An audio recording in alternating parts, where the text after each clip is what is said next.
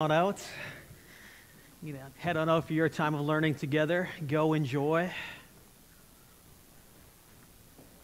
Welcome here this morning. I know it's not easy when we spring ahead to get up. I'm not a morning person, I'll be honest with you. And so this morning has been a bit of, all right, God, I know you got this because mornings aren't my thing. Mornings are not my thing. So it's good to be together, though, with you, worshiping God, singing, having fellowship, praying together, and now opening the Word of God together. And so, if you have your Bibles with me, you can open them to Luke chapter 9. We're going to look at verses 18 through 27 this morning, page 841 of the Pew Bible in front of you. And we're going to take a look at a story of Peter's confession and Jesus' call. And so this morning, as we get going, I just want to ask you a question for you to think about here this morning. And it's simply, how do you feel?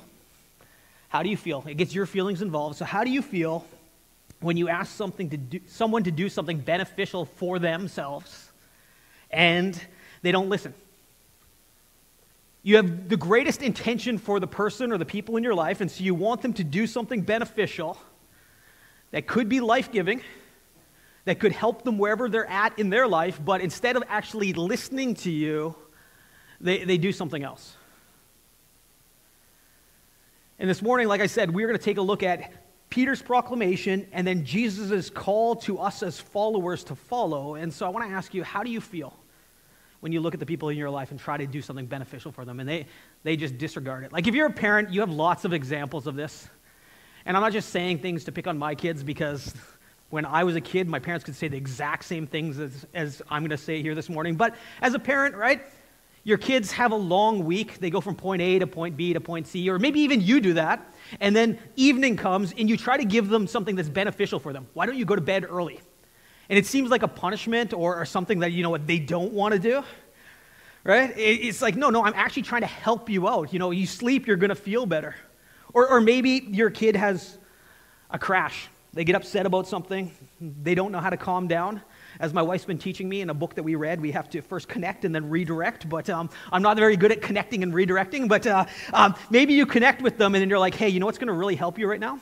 Going off for some quiet time.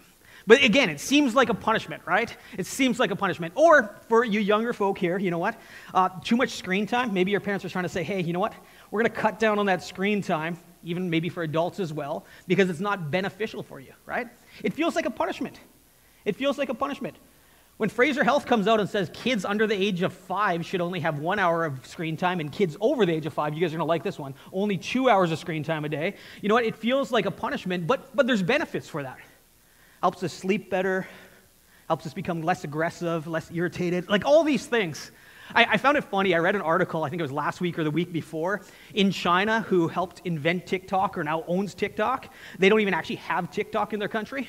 Right? It makes me laugh because they know that too much screen time is not good for anybody, but they're trying to get us in North America addicted to it so that we watch it nonstop. If you were under the age of 14 in China, you're allowed 40 minutes a day on their TikTok version of, I think it's like Douyin or something like that. And all you get on there, you get educational videos, you get to go walk through museums, you get to learn how to be a good citizen, and 40 minutes and you're done. You're done. Go insane. I know you guys would go insane. You're like, 40 minutes? Yeah, right. 40 minutes in each hour. That's what I do. But here's the thing, right? So often we're like, you know what? We hear about things that are beneficial for us, but instead of actually listening and saying, hey, you know what? I'm going to do this because I know they have my good intentions for them. We try to do something else.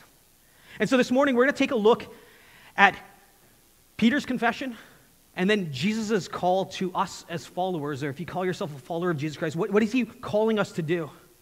And what he's calling us to do, it's beneficial for us. It's not something that's labor-intensive or why do I have to do it? No, it's for our good. And so this morning, like I said, if you have your Bibles, we're going to start out in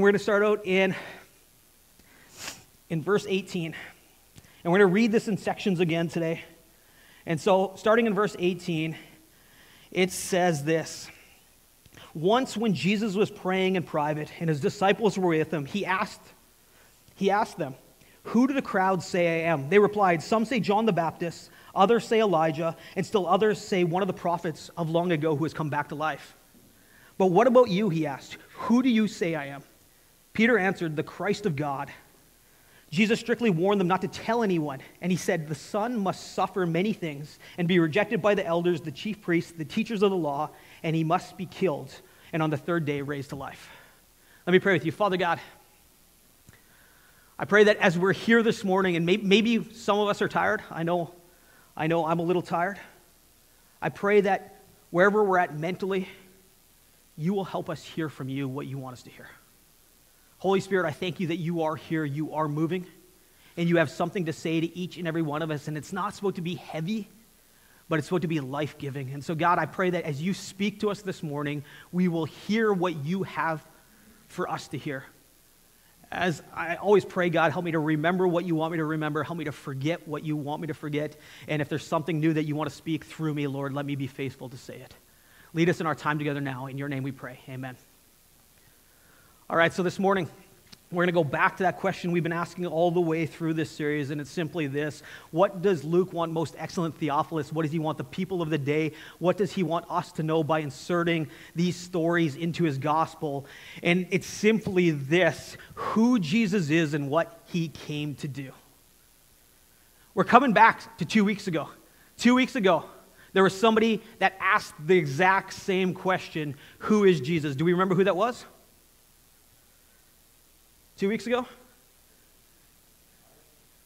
Pilate? No. Close. No. 2 weeks ago, there was this elite man. His name is Herod.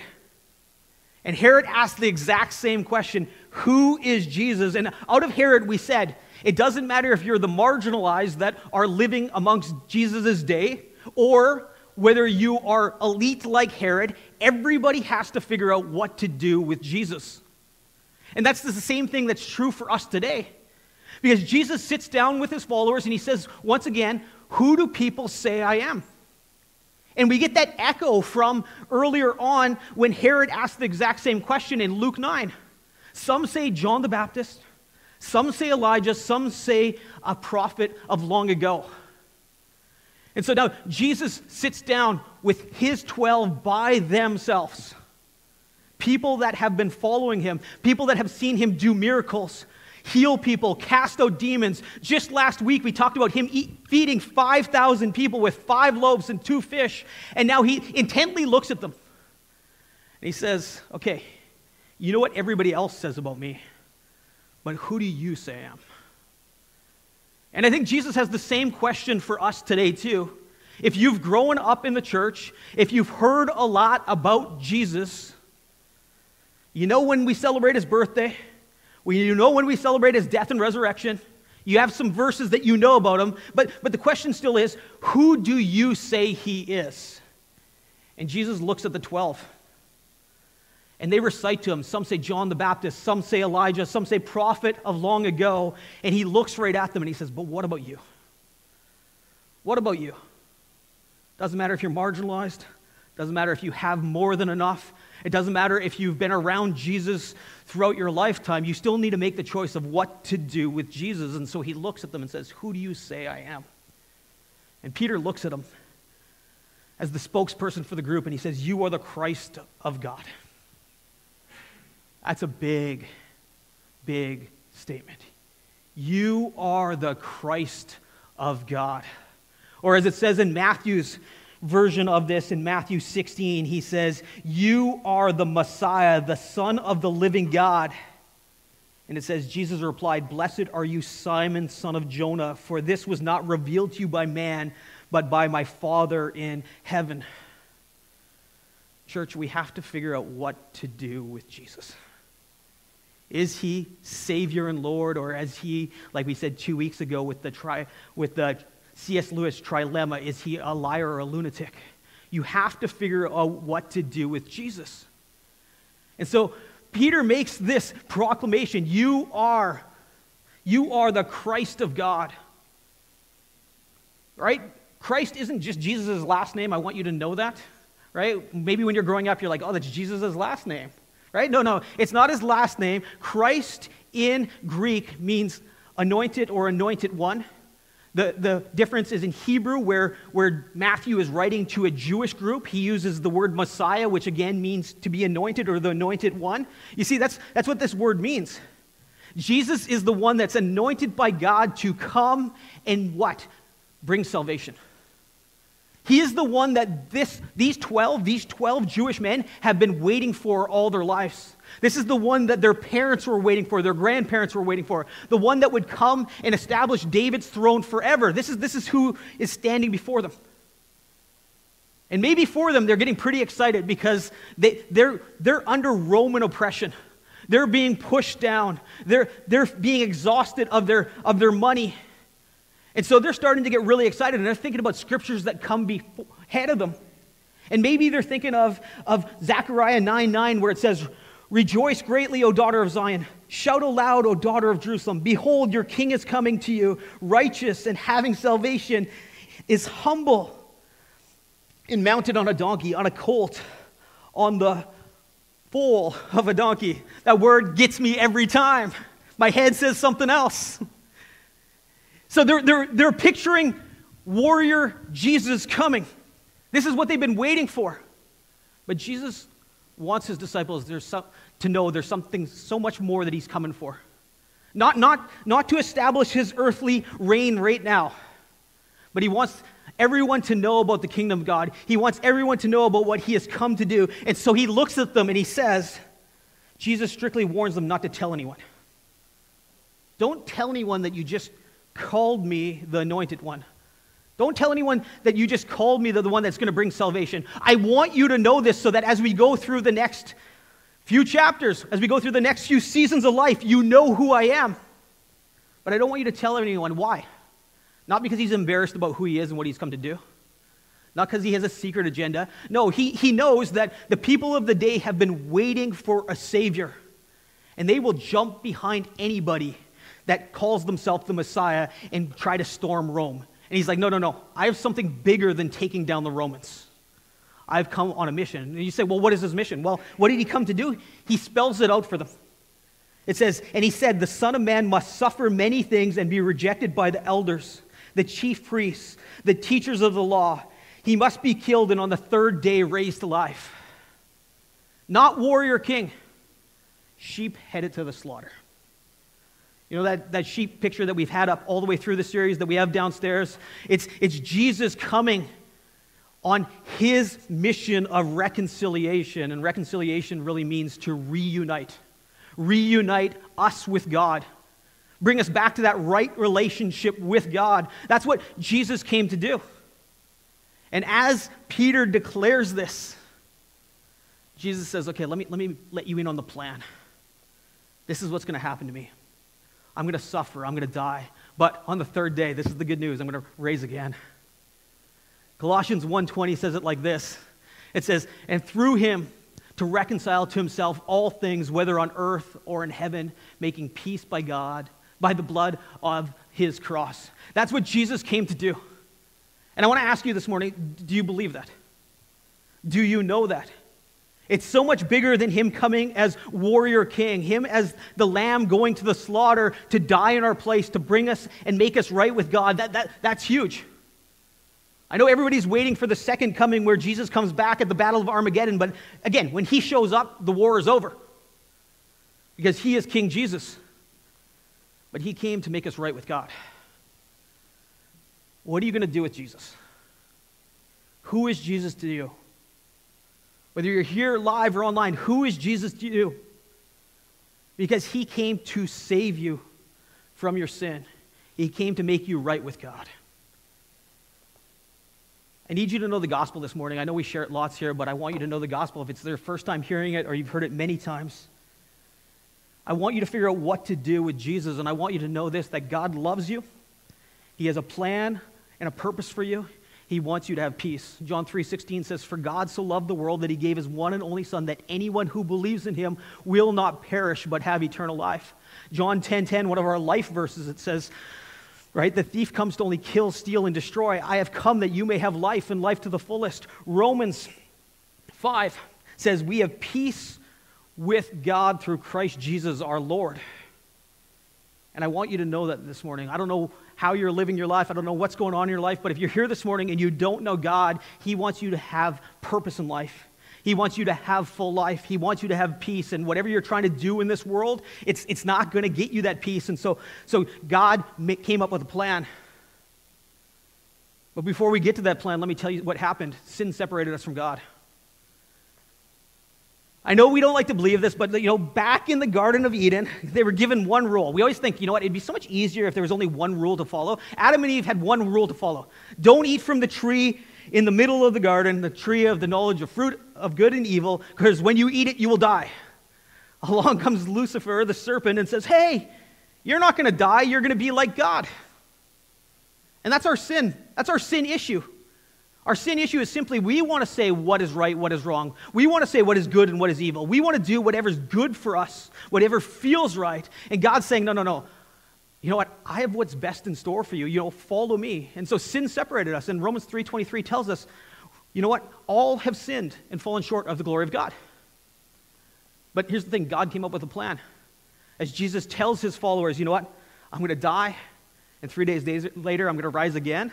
Jesus took our place. Romans 5:8 says, while we were still sinners, Christ died for us. That's good news. We can't save ourselves, and Jesus lets his followers in on the master plan, but he wants us to know this too. You know what? While we were still in rebellion, over 2,000 years ago, Jesus died on the cross for us. Not only did he die on the cross for us, 3 days later, guess what happened? He rose from the dead, conquering sin, conquering Satan, conquering all the things that are separating us from God. But here's the truth. You got to choose what to do with Jesus. Who is Jesus to you? You can choose him today. In Romans 10, it tells us if we confess with our mouth that Jesus is the Lord and believe in our heart that God raised him from the dead, we will be saved. So Luke comes along and he lays this out in this story. He says, hey, what I want you to know here this morning, whether it was the people over 2,000 years ago, Theophilus or us, I want you to know who Jesus is and what he's come to do. So if you're here this morning and you don't know Jesus, I want to challenge you as the Holy Spirit moves in your life to figure out what to do with Jesus. And maybe today is the day you confess him as Savior and Lord. But maybe you're here this morning and you know Jesus as Savior and Lord. You know him. Well, here's the call for us who know him as Savior and Lord. This is the call for us. Luke 23-26, it says,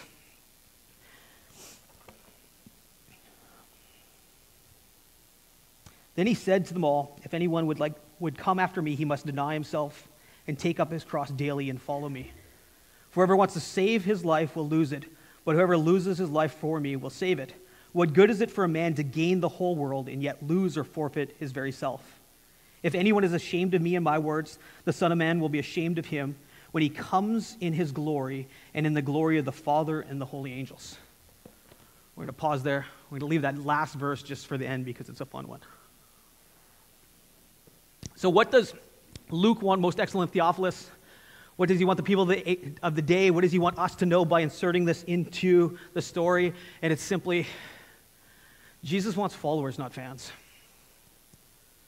I know it's a tough truth to hear, but Jesus wants us to be followers and truly committed to him. And he doesn't want us just to be fans. We'll come back to verse 23 in a minute, but those verses in 24, 25, and 26, it really challenges us of how we're living our lives. And are we truly dying for Jesus? Are we really giving up our lives for him? Or are we trying to put one foot in this world and one foot in following Jesus? And here's the thing, Jesus doesn't want fans. Like I said earlier, he doesn't want us to know his stats. Favorite verse, John 3:16, right? John 10:10, Psalm 119:20. He doesn't want us just to know those events that happened in our lives.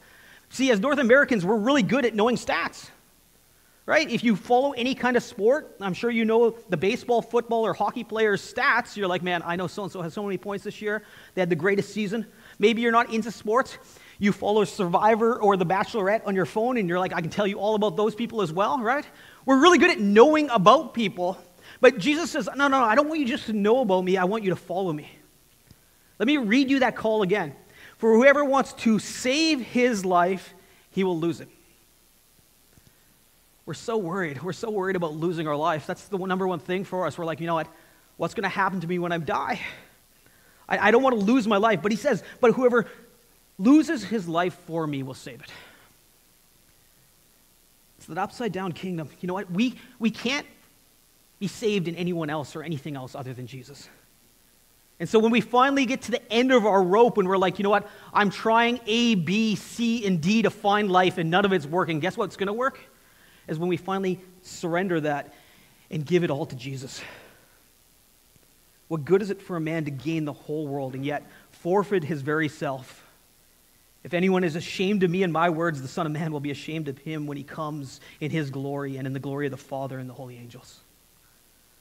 Church, it's tough words to hear. It's tough words for me to hear, but this is what Jesus wants. He doesn't want us to be fans. He wants us to be followers. He wants us to give up our lives and say, you know what, Jesus? What I'm doing right now to try to find life, to try to find peace, it's not working. Only in you, in what you've done on the cross through your death and resurrection, will give me life. Only in you. You are the only way for full life. And we believe that here at River of Life Church. That's one of our life verses. The thief comes to kill, steal, and destroy. Jesus says, I have come that you may have life and life to the full. Church, will we believe him? Will we follow him? Will we look more like him? And as you think about that, I want to ask you, do you look like Jesus? Do you and I look more like Jesus than we did a year ago, 2 years ago, 3 years ago?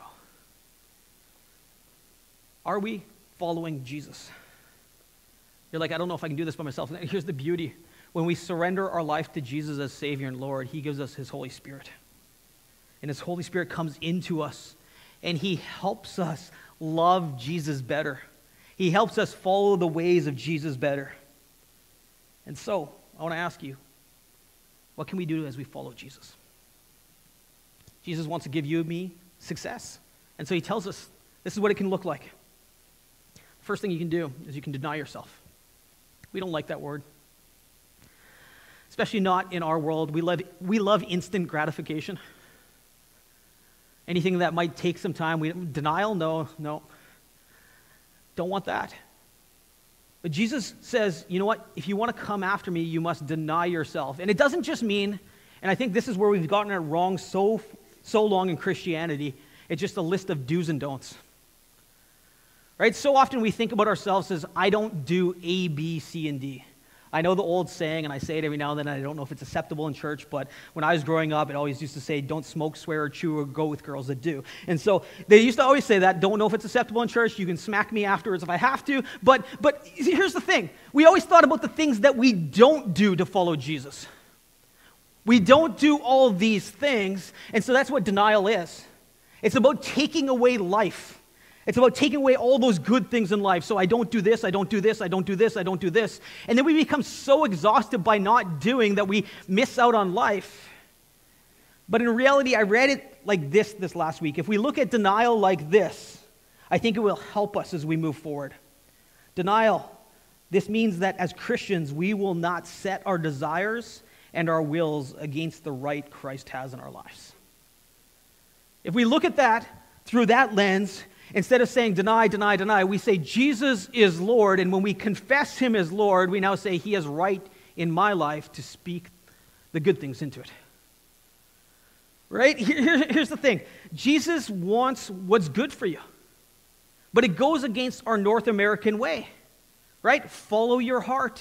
If it feels good, do it. Let me be honest with you. If sin did not feel good in the moment, none of us would do it.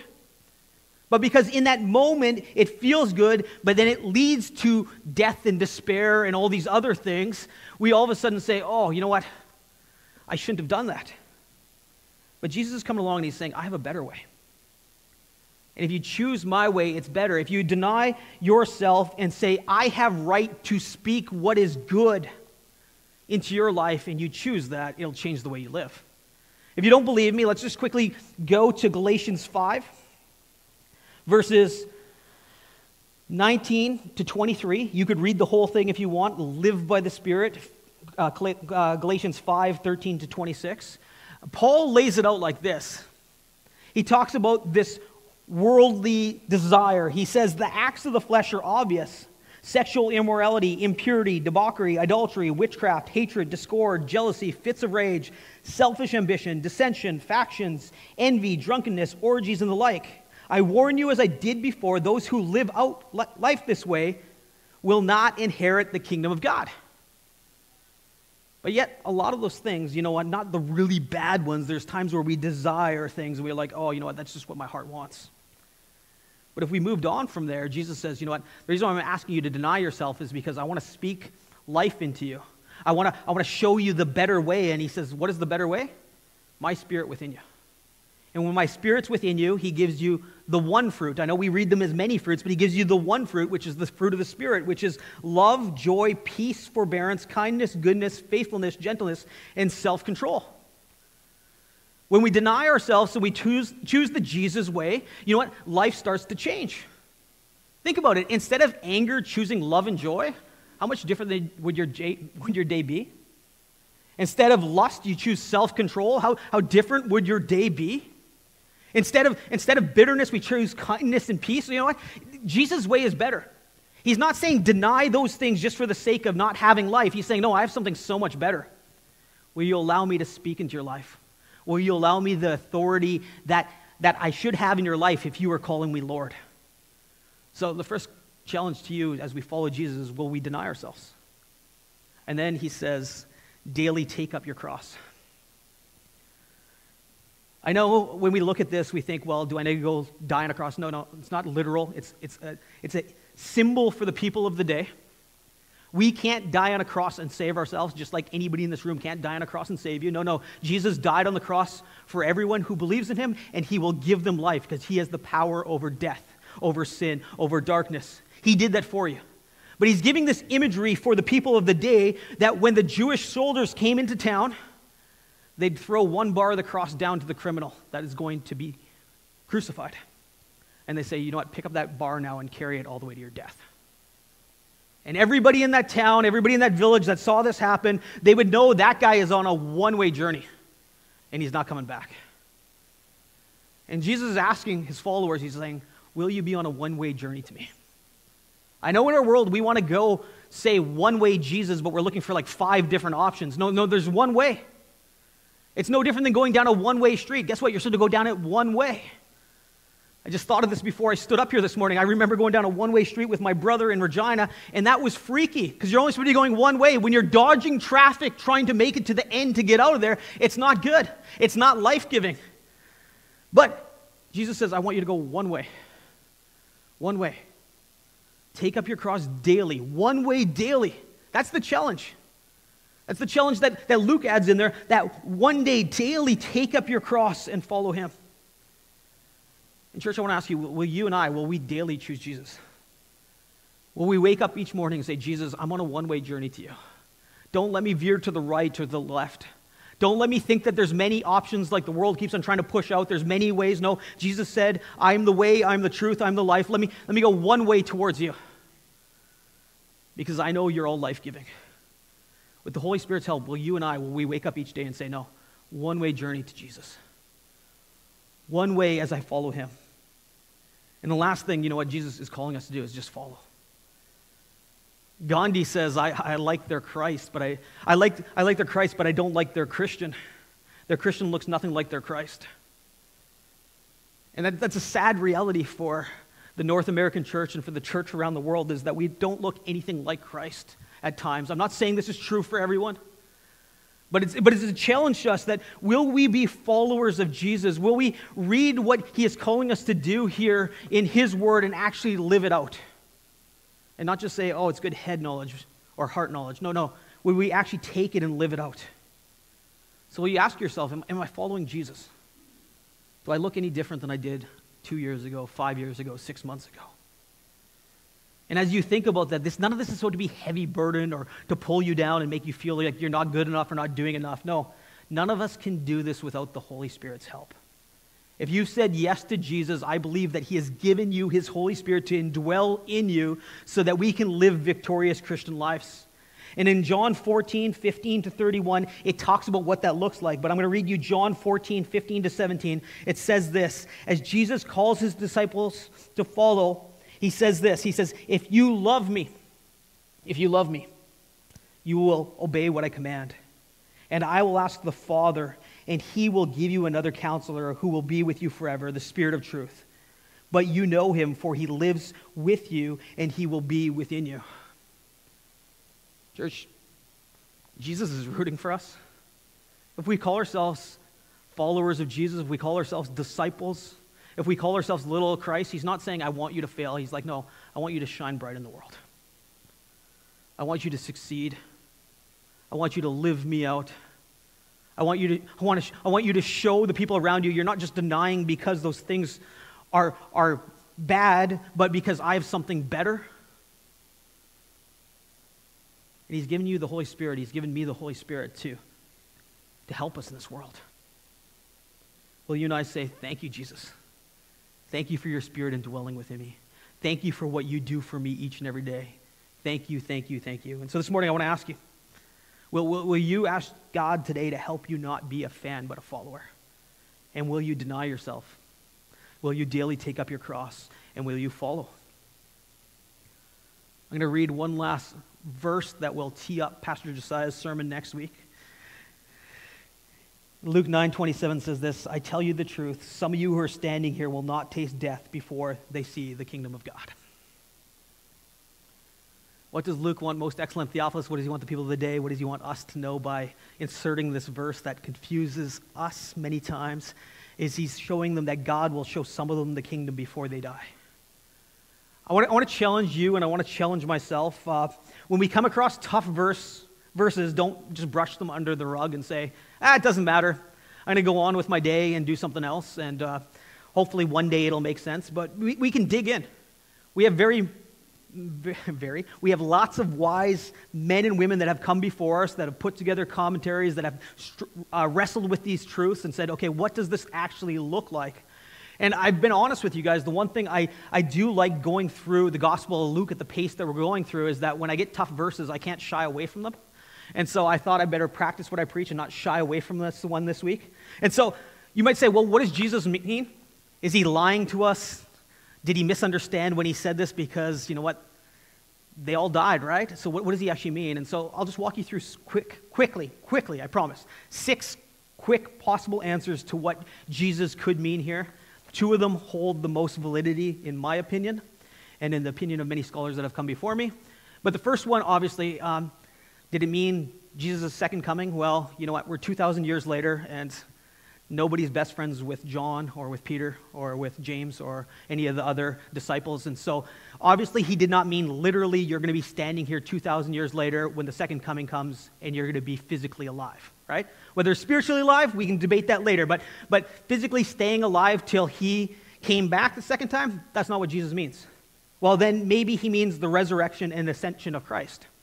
And he could mean this, because when he died and rose again, there was only 11 of them there, not 12, because Judas went off and killed himself. And so he could mean that, but again, many scholars say, that's probably not right. But again, this isn't a salvation issue, so we don't have to worry too much about it, but it's just wrestling through the text. The third one is maybe the coming of the Holy Spirit at Pentecost.